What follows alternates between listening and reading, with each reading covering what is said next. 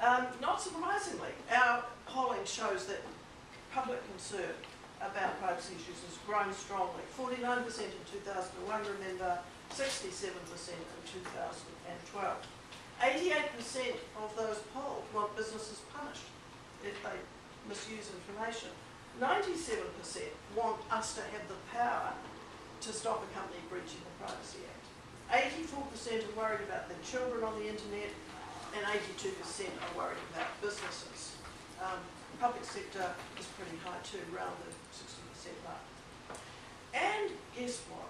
The media have woken up to the fact that they were missing the story of the century and are focused increasingly on privacy and technology stories. Our own media inquiries have doubled, and the likes of the Andrea Vance issue has had the media focusing on privacy as a complex live issue and an essential part of freedom of speech rather than its enemy, as they saw it before. Privacy has been recast in the minds of the media as a pressing political issue rather than a slightly boring compliance issue or even an enemy. 10 years ago, who could have imagined this?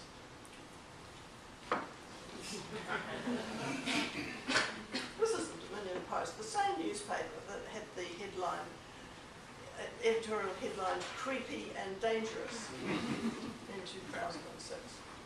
So that was only about a month ago. So good on you for that one. It's looking in a certain direction.